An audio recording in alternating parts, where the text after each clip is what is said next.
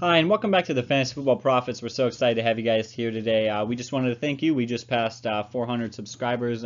Just thank you for the support. As we were just talking the other day, about some things we're going to be looking forward, looking kind of see how we make some improvements. We'd love to get you guys' input, so leave a comment below. But once again, we thank you for your support. Remember to subscribe, leave a comment below, like, and turn on notifications. We really appreciate your guys' interaction and building that community. I guess we'll get right into it from there then. We'll be talking waiver wire pickups. Yeah, this is our Week 11 waiver wire theme. But once again, I just want to reiterate what he said, that we're excited to have you join us. We really want to grow this. We want to grow the website, the YouTube site. So we want feedback. We want to put out there the best information. We want to take fantasy football seriously, but not take ourselves too seriously. So thank you once again for your support.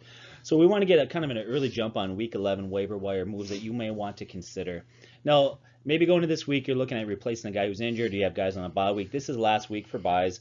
But it's also that time of year that we would encourage you to begin to think about playoffs. If you're a team that looks like maybe you're going to make the playoffs, or maybe your team that's already kind of locked up a position, this is the time to begin to position yourself. So you look at weeks 14 through 16, look at who you have, who's out there, and to begin to think about strength of schedule during the playoffs. Now, we have always discouraged that you should never really think about your playoff roster anytime before right now.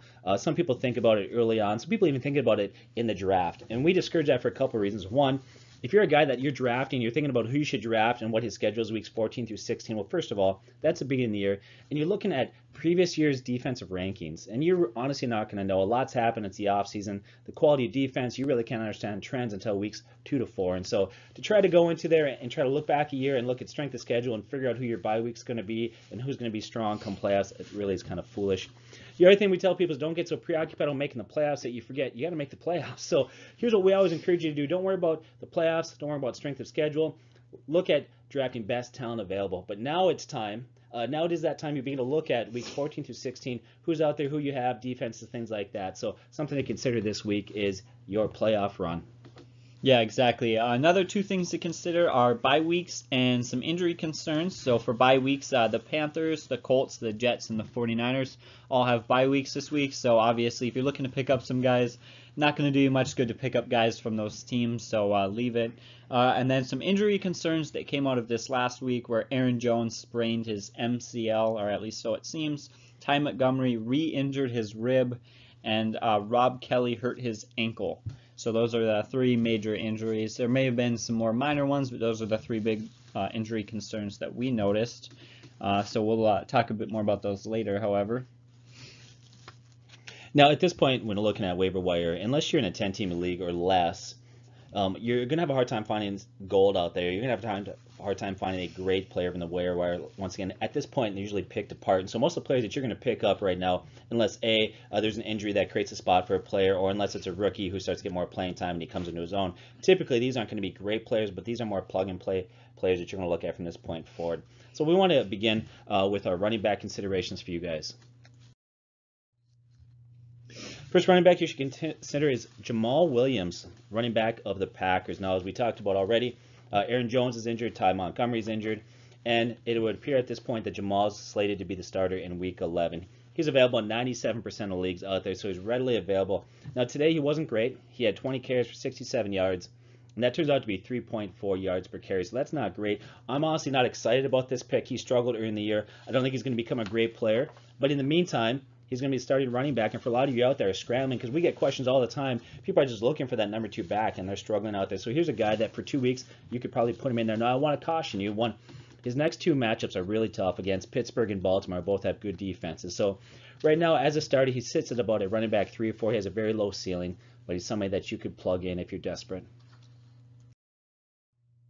All right, the next thing we got to talk about is the mess of a Miami running back situation. Talk about 2 guys, Damian Williams and Kenyon Drake. Kenyon Drake is available in 67% of leagues, and he's played fairly well, averaging 5.3 yards per carry.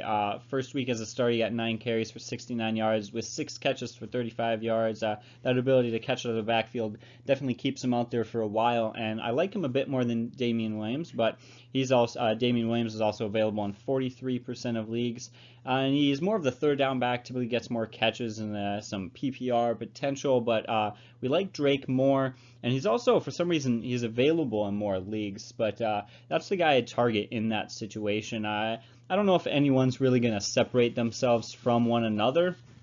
But I think Drake might have the slight edge, and he's also available in a pretty good portion of leagues. So if you're looking out there for a guy, he might be out there for you to kind of fill in for a week or just to stash on your bench. Now that Ajay's gone, somebody has to take over for next year. That might be a guy to just sit on and see. Yeah, I think Kenyon Drake is the guy that you're going to look at that will become a starting running back there. There's a spot open. We'll see how he does. First week he looked good. Didn't have a lot of carries, but so far he's a guy that you definitely need to stash out there and see how he does. Next guy that you want to consider out there, Austin Eckler. Now, I heard somebody pronounce his last name different. I think it's Eckler. Running back for the Chargers. Undrafted running back out of Western State. He sits at 5'10", 195 pounds. And today he blew up for 5 catches for 77 yards and 2 TDs. He also had 10 carries for 42 yards. Now, before this week, before he blew up, he was getting more and more involved in the passing game. And you could see his role was increasing. So this isn't something that's necessarily surprising. You could definitely see the writing on the wall. But I want to caution there with him also. He's not going to overtake Melvin Gordon unless Gordon gets injured. So he holds value in PPR leagues, a flex play, or in a dynasty league. Keep an eye on him. Now, don't overpay for this guy and don't overreact. He's somebody that I would cautiously have optimism about. So keep an eye on Austin Eckler as a running back out there that you may want to put in your bench and see how his next couple of weeks look.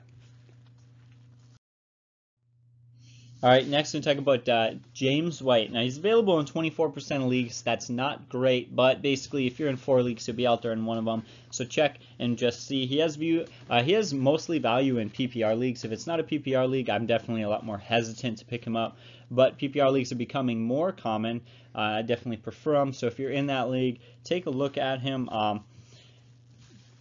As we talked about many times when we talked about that Patriots situation, they have a lot of weapons there. You talk about Gronk and Cook and Hogan, Amendola, Lewis and Rex, especially in that backfield with Rex Burkhead and Dion Lewis. But we like him. He's fairly athletic, and he's played well recently, especially in PPR leagues. Yeah, tonight, he actually scored a touchdown against me. I'm probably going to lose and fall to 8-2 because of James White. So he had a decent night again tonight. Although it is a little scary. Now, the offense can support a lot of fantasy football points. New England has a great offense, but it is a little kind of hit or miss. He's going to have some games where he'll disappear, and so he's a PPR play as about a wide receiver 3 to 4. All right, and the next guy we want to talk about was Duke Johnson. He's available in 27% of leagues. Once again, he's not going to be out there in all your leagues, but if you're in a 10-team league, he'd probably be out there. He's another guy with pretty much only value in PPR leagues, and he does have a tough matchup next week against the Jaguars, but he's really been stealing some touches from Isaiah Crowell, and he's looked a little bit better. So if you're in a PPR league, that's another guy to just take a look at and see for a week or two. Another guy that we've talked a lot about out there is Alex Collins. He's available in 44% of leagues. Next week he plays Green Bay, who gives up the 7th most points to running backs. Now, a lot of people are concerned because Danny Woodhead's coming back. People actually asked, does that mean that Alex Collins is going to lose carries? Here's what I think is going to happen. I think Danny's return is mostly going to affect Allen at this point. The reason why, if you look at Woodhead, he's a smaller running back. He sits at about 205. And if you look at his age, he's 32 years old, so he doesn't have a lot of durability. He primarily is a back that catches balls with the backfield, so I think he's going to steal targets from Allen. But if you look at terms of being the running back that's going to carry the ball first and second down, I think Al Collins is still going to be your guy there. He's still younger. He's got the most potential. So I think he's going to get a majority of the carries, even with Danny Woodhead coming back. Al Collins has been productive. His yards per carry are very solid this year. He's available in about 44% of leagues. So Al Collins is a guy that you could pick up. Got a good matchup next week against Green Bay.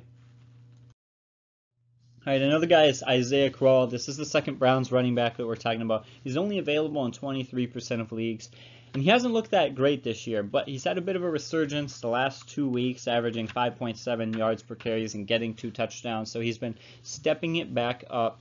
The important thing to note is that the last 2 games the Browns have played a bit better, and as the Browns have played better, as that offense has been better, so has Isaiah Crowell. Now, as we talked about a little bit, he's got a low ceiling, but he also has a high floor, so he's a guy to maybe plug in on your bench, add some depth. Once again, he's only available in 23% of leagues, but if you're in 4 leagues, he'll be out there in one of them, and guy like that shouldn't be out there really in almost any leagues because running back depth seems to be so hard to come by, and he's fairly reliable when that rest of that team is doing all right. Yeah, when it comes to fantasy football, I think half the battle is opportunity. You can have all the talent in the world, but if you don't get the opportunity to play, you're not going to be in. And the coaches love this guy. They really do. They've stuck with him. There's no competition. He is the lead guy, and so right there, he's got that opportunity. Now, guy that we've talked about a lot lately is Orleans Darkwa. He's available in about 27% of the league. No, that's not a lot. I could talk about guys that are available in 90% of the league, but if they're not going to produce, it doesn't do any good. So we want to give you names that you can hopefully find out there that you can actually play that are going to produce for you. Once again, he's available on 27% of the league. He's another one. He's a clear lead back there for New York. He doesn't really have any competition. Today he had 14 carries for 70 yards, another healthy 5 yards per carry. So this guy has been running the ball very effectively. And if you look at Wayne Gallman, if you look at Shane Vereen, they really operate as a third down or change of pace backs. Orleans is the go-to guy there. He's a guy that you can pick up, you can play. He doesn't have a high ceiling, but he's got a fairly stable floor. All right, now another guy that we're really excited about is Latavius Murray. He's available in 67% of the league, so odds are in your league he's out there. But he's really stepped it up lately. He has had 5 consecutive games with double-digit carries. As you talked about, the opportunity is so important, and for Murray, the opportunity is there.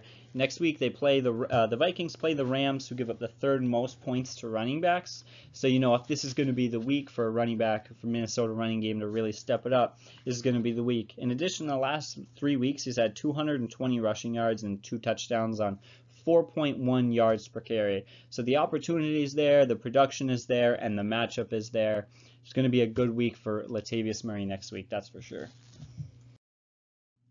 So all this conversation, is Ezekiel Elliott going to be suspended? He's going to put off the suspension. Well, it finally came to fruition this week. He's suspended. So what do you do with this? Well, I think the guy to look for is Alfred Morris in this situation. They talked about Rod Smith, McFadden. Those guys are really non-factor today. The most effective running back was Alfred Morris. He's available in 27% of leagues, and today he had a 4.8 yards per carry. He didn't carry the ball a lot in the second half, and the reason why is they fell behind Atlanta quite a bit and had to abandon the running game. But if you know Dallas, they're going to want to get back to running the ball. They've got a great offensive line. Also, one of their offensive linemen today, Smith, left the game hurt. Hopefully he'll be back. If he does, I think that offensive line is solid, and I think that Alfred Morris will be a solid play the next 5 weeks.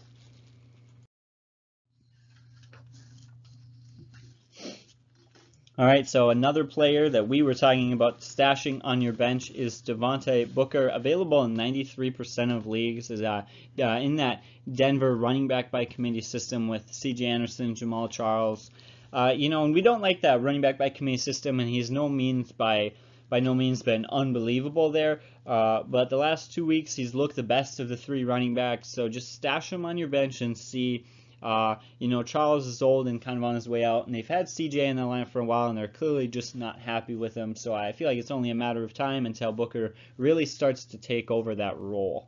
So that's a guy to just stash on your bench and see. However, right now we wouldn't say that he would be advised to start him. We probably wouldn't do that. No, he's definitely not a guy you want to start. You could stash him tonight. Actually, it looks like Charles was the best of the 3 running backs. It's a running back by committee, a 3-headed monster there.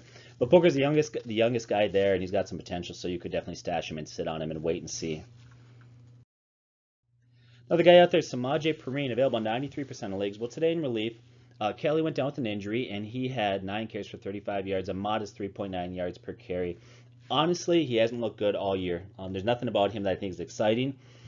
He's looked slow. He hasn't looked explosive at all. But if you're desperate, I think he might be a 1-week play for you next week, because it would appear that Kelly's going to miss the game. If so, he sits at about a running back 4.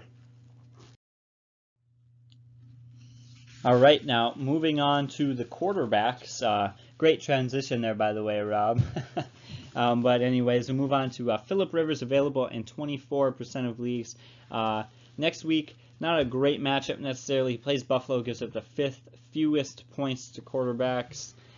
So he's a guy that we would kind of, as you said, what was the term you used? Shy away from him. Maybe look somewhere else. It's not a great matchup for him. We look at, in fact, just last week, the Saints blew them out of the water. Drew Brees and the Saints just killed Buffalo. But no passing touchdowns. So they had 5 or 6 rushing touchdowns, just killed them, but they couldn't seem to throw the ball in the end zone. So we're going to avoid Phillip Rivers this week coming up. Yeah, they set down Tyrod Taylor today, and Tyrod Taylor had a brutal game. I think he finished around 67 yards, and interception looked terrible. Phillip Rivers, if you really need him, you can plug him in there, but I would definitely shy away. Another guy you may want to consider is Case Keenum. Case is available in 84% of leagues. Say he had a big day. He had over 300 yards, 4 TDs. Looked great. Now, next week he plays the Rams. The Rams give up the 11th fewest points to quarterbacks. Now, if you take a look at Case has played a lot better lately. Now, if you look at the Rams, they fared pretty well against quarterbacks. Now, once again, only the 11th fewest points to QBs. But if you break that stat down a little bit deeper, what you'll find is they haven't played a lot of good quarterbacks. In fact, that statistic, those stats have been kind of built up on quarterbacks. They played Savage, Manning, Bortles, Hoyer, Tolzien. And so they've done really well shutting down quarterbacks, but it's been a while since they faced a good quarterback. Now, I'm not saying Case Keenum is a good quarterback. I think he's a quality quarterback, and there's some potential here. If you need to look for a guy for an injury or bye week feeling, he may be your guy to go to. One thing I would say is I would imagine the Vikings going into this game don't want a shootout. I think they're going to try to run the ball, play good defense, and control it. I don't think they want to see Case Keenum throw the ball a bunch of times and have to throw for 300 yards, but he's a guy out there who has been adequate as a fill-in. All right, next we got to talk about Eli Manning. Has not played great this year, has been less than impressive, but he's available in 49% of leagues. If you absolutely need a one-week quarterback, look at Eli Manning and just, I guess, think about it. We don't know. You might have some better options out there. I definitely am not excited about him, but he plays Kansas City, who gives up the 7th most points to quarterbacks, and he had a good week this last week against San Francisco, throwing for 278 yards and 2 touchdowns. So if you're desperate, he's a guy to look at. However, if you're not desperate, I'd probably avoid it. Yeah, Giants are a team that are headed in the wrong direction at this point, but if you're desperate out there, he may be a guy that you can roll with. It's nice that this is the last week for buys, so a lot of us can get back to having our full lineup there. Joe Flacco is available in 89% of leagues. He plays Green Bay. Green Bay gives up the 17th most points to quarterbacks. He's played poorly all year. He's been terrible. In fact, right now he still has more interceptions than touchdown passes. He's somebody that's worth a flyer in very deep leagues, or if you're really desperate. Another one of those guys I would say if you need to go there, you can certainly do that, but I'd probably shy away from him. All right, next we talk about Drew Stanton, available in 97% of leagues, and that's understandable. Nobody was really expecting him to get much playing time this year, but he plays Houston, gives up the 2nd most points to QBs.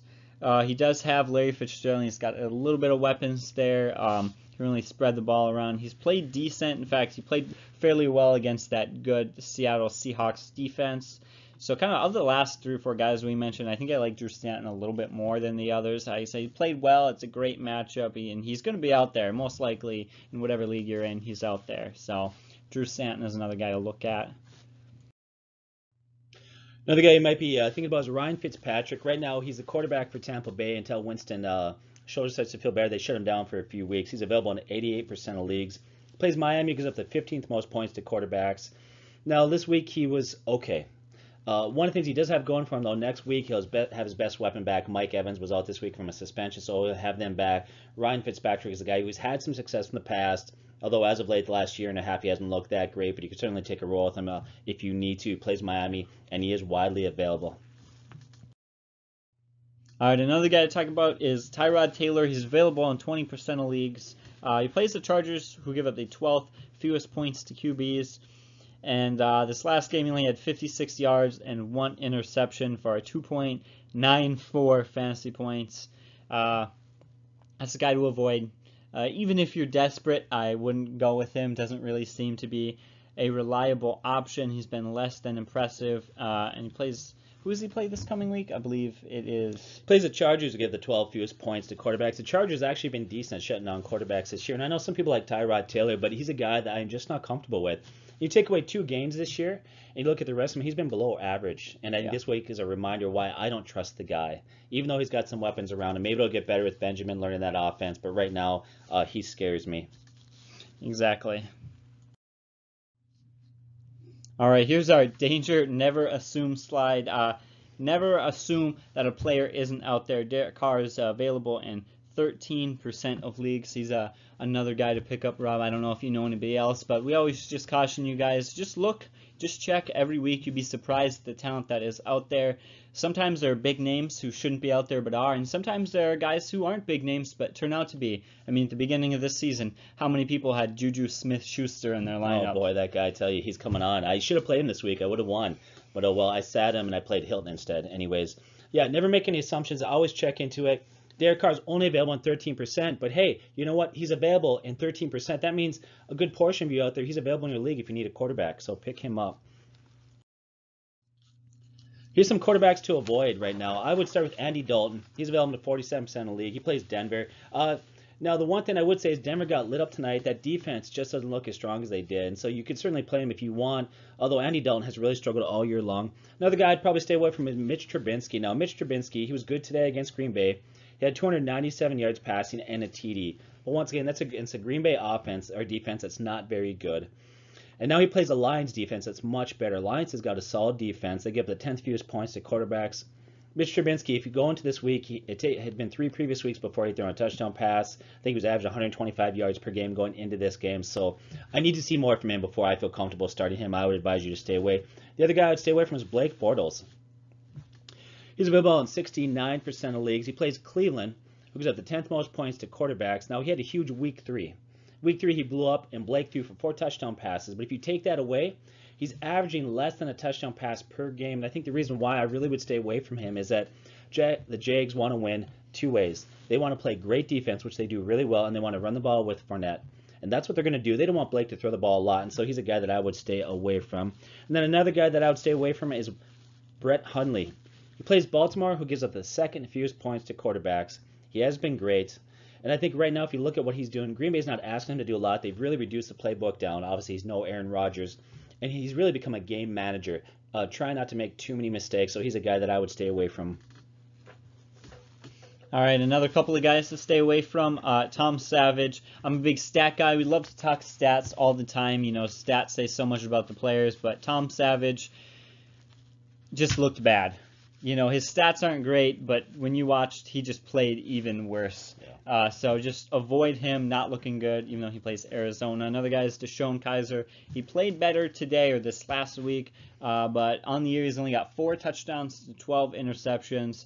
Let's just remember that he plays for Cleveland, and that's just not a great situation. Should be enough said right there, right? Yeah, should be enough said. Another name that's enough said is Brock Osweiler. Just let it be. Has not played great at all, and that Denver offense just looks brutal. Yeah, Brock looked okay tonight, but he played against a very weak pass defense in New England, but he still didn't have a great night. So, yeah, those are all names. Those are guys that we'd stay away from. If you're really desperate, if you have to roll with them, I suppose you can, but we would advise you to look elsewhere. So here's some wide receivers I think you need to consider. First one is Corey Coleman. Now, this is a guy that's available in 78% of leagues. Now, he's been on the IR. He broke his wrist early in the year, and now he's finally back, and he can return Week 11 to play. He's been practicing with the team last week. This guy's a former first-round pick. A lot of people forget about that. And this year in Week 1, he had 5 catches for 56 yards and a TD before the injury. He looked really good, and last year he had bouts where he looked good. In fact, last year, Week 2, he had 5 catches, 104 yards, and 2 TDs. So this is a guy that's got some talent, and he's got a lot of upside. I think another thing that benefits him really well is in a couple weeks, Josh Gordon's going to be back, and it's going to make it hard for teams to focus or double team Corey Coleman. So he sits at 5'11", and if you really compare him, he's really similar in his style of his play and his body to wide receivers like Antonio Brown and T.Y. Hilton. And I think he's got that potential that he could fall into that. So here's a guy that you need to pick up. Not only could help you this year, but he's definitely a guy, if you're in a dynasty league, that you need to put on your bench and stash him. All right, another guy to talk about is Dontrell Inman. We're kind of excited about him. I know you're very excited about him. Available in 99% of leagues, so he's basically out there in every league. No matter what league you're in, check, he's probably there. Just got traded to the Chicago Bears, which is huge. Playing for Chicago, he always looked very talented, very athletic, but he just never had the opportunity. There's so many weapons there. It didn't matter that he was a big body, a 6'3" tall, fast wide receiver. There's just too many weapons there. Finally, he gets traded. His first game there with the Bears, he's the number 1 wideout his first game, which is just tells you how much they're going to use him. It barely knows the offense. Still gets 6 catches for 88 yards, so we like him more and more going in the future. That's a guy I definitely very excited about. Throw him on your bench. He's most likely going to be out there. So we're very excited about him. I don't know if you have anything more to say, but Yeah, last year for San Diego, he said about the wide receiver 4 or 5 on their team. There was a number of injuries. He got to play in limited time. He had 58 catches for 810 yards and 4 TDs. So he had good numbers last year in limited time. Now he moves a team, like you said, that he's the number one guy. And even today, he did pretty well. 6 catches, 88 yards. I think could be a great pick for a lot of you down the stretch here. Another guy is Jamison Crowder. Available in 46% of leagues. Today he had 4 catches for 76 yards, and this is the second week in a row that he has played and looked well. Last week that he had played, he finished with 9 catches for 123 yards. Going into this year, I think a lot of people saw that he could be a wide receiver that could break the 1,000 yards receiving mark, and that hasn't happened. In fact, he struggled. But you look at none of the wide receivers have really emerged. Doxson's not there yet. Pryor's been a major disappointment. So here's a guy that I think could finish the second half of the year very strong, help win some games. If you look at his schedule, week 11 through 16, has a very passer-friendly schedule. So this guy's got a great schedule, weeks 11 through 16. You need to pick him up. I think down the stretch he could be really huge for you. Excuse me. Another player I want to talk about is Chester Rogers. He's a guy that not a lot of people have heard about. It's his second year playing from Grambling State. Never really heard of that until recently, so I kind of come out of nowhere. But big day today. He got 6 catches for 104 yards and a touchdown. The last 4 weeks he's had an increased role, 11 catches last 4 games. So we're kind of looking at him as a bit of an early breakout player. He's not there yet, but we're really starting to kind of see the gears turn. He's a guy you're going to want to pick up now as he slowly starts to break out more before he becomes kind of a big, more household name, so to speak. Yeah, he's available in almost all leagues out there. He's a guy, a lot of you, if you're online, of course, you're online. You have that little place where you can click on your watch list. He's definitely somebody you need to add to your watch list and keep an eye on there. He's got some potential. He's getting increased role, and today he broke out in a big way. Another guy I mentioned earlier, we've talked about before, and this is Josh Gordon. He's available in 67% of leagues. He's far too talented to ignore, okay? You got to get this guy. Now, I understand there's so many question marks. Will he be playing shape? What if he relapses again? I mean, on and on, and I get all that, but he's far too talented to pass up. For a lot of you, if you don't remember, in 2014, this is a guy that only 14 games, he had 1,646 yards and 9 TDs. Once again, only 14 games. They tried double teaming him. I remember that. It didn't matter what they did. They couldn't shut this guy down. He has the talent of a Julio Jones, Brown, Hopkins, you name it. He's up there top 5. And so I know there's a lot of question marks out there, but you got to get this guy. You got to stash him on your bench.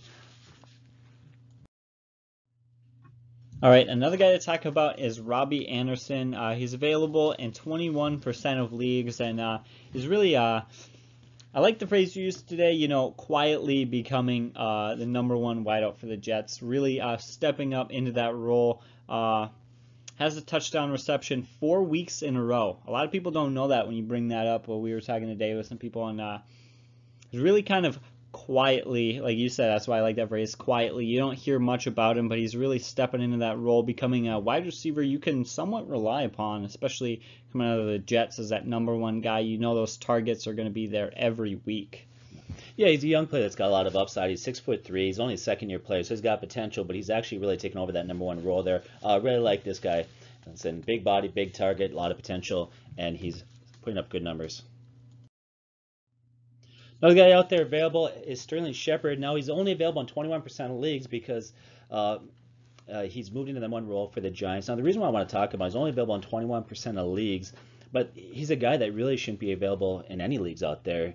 He's just far too talented. Now, it's second week back from an injury, and he's not just an option for Eli. We're not just mentioned because, okay, he's going to get some targets. This guy has real talent. He's a very talented wideout that you can't ignore anymore. First week back from an injury, he had 5 catches for 70 yards, and today, 11 catches for 142 yards. This guy's got huge dynasty value. You got to pick him up. You got to play him down the stretch and put him on your bench for next year. All right, another guy we want to talk about is Marquise Lee, probably the only reliable wide receiver in that offense. Available in 41% of leagues. He's had 23 catches in the last 4 games. It's very simple. The Jaguars like to use him. They don't have much choice other than to use him. They don't have many other weapons, and we like him. He seems to be very athletic and very talented, so he's a good option. You can rely upon him. I think that's a fairly solid word, I guess. Yeah, in the last 4 games, he's had a combined 23 catches. 23 catches over 4 games. That's pretty solid. That's pretty consistent. Now he's in an offense that's not a high profile. Now it's not a high octane offense. We're not getting a lot of numbers. But if you're looking for a wide receiver 3 that's going to put up decent numbers, especially in a PPR league, he's a guy that you can trust. Another guy out there is Jeremy Maclin. Not a pretty pick, not a sexy pick. Doesn't have a high ceiling. Doesn't have a very high ceiling, but he's got a fairly high floor. And he's available in 42% of leagues, and he's had double-digit points in fantasy leagues that have PPR scoring over the last 3 games. And if you look at his week 11 through 13 schedule, it's very wide receiver friendly. So this is a guy that would fall into that wide receiver 3 or 4 category, and based on matchup, he's a plug and play that could help you down the stretch. All right, Robert Woods. I know you're very excited about Robert Woods. I'm fairly excited about Robert Woods. Maybe not quite as much as you, but he's available in 30% of leagues, which is just far too many leagues for his talent in his situation now. We're excited about him. A lot of things have been said about this guy recently, but that is a very high-powered offense, I guess is a good way to phrase it. Today he had 8 catches for 171 yards and 2 touchdowns. In the last 2 weeks, he's had 4 touchdowns. Since week 3, he's averaged 80 yards per game and 5 catches a game.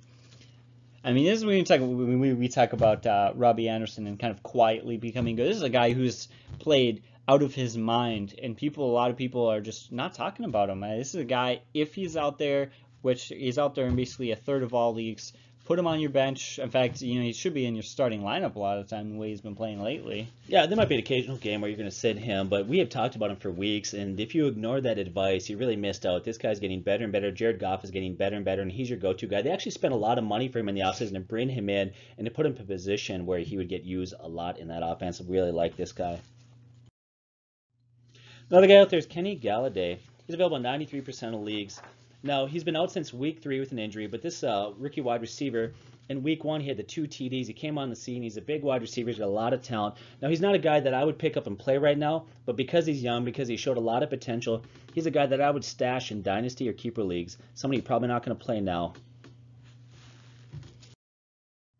All right, now we'll move on to tight ends. First tight end we want to talk about is Jared Cook, available in 30% of leagues. Last 3 games, he's averaged 97 yards per game. That's on fire for a tight end. That's kind of unheard of to average that. Now he faces a New England defense coming up that gives up a lot of passing yards. Passing defense for New England has not looked great this year, so that's a great matchup we like for Jared Cook. Well, the next guy we're going to talk about is Charles Clay. He's available in 67% of leagues. He's been putting up fairly good numbers before his knee injury. He's Tyrod Taylor's favorite target, and he's used in that offense so much, especially in the red zone. So if you're looking for a tight end, he should be out there. We somewhat like him. It's not great, but the tight end position is fairly thin as far as talent goes. Yeah, it drops off after about the top 3, 4 to 5 guys. After that, you're really almost best at that point to do a weekly matchup play on tight ends. All right, and finally, hopefully I'm going to say this right, CJ Fedorowicz.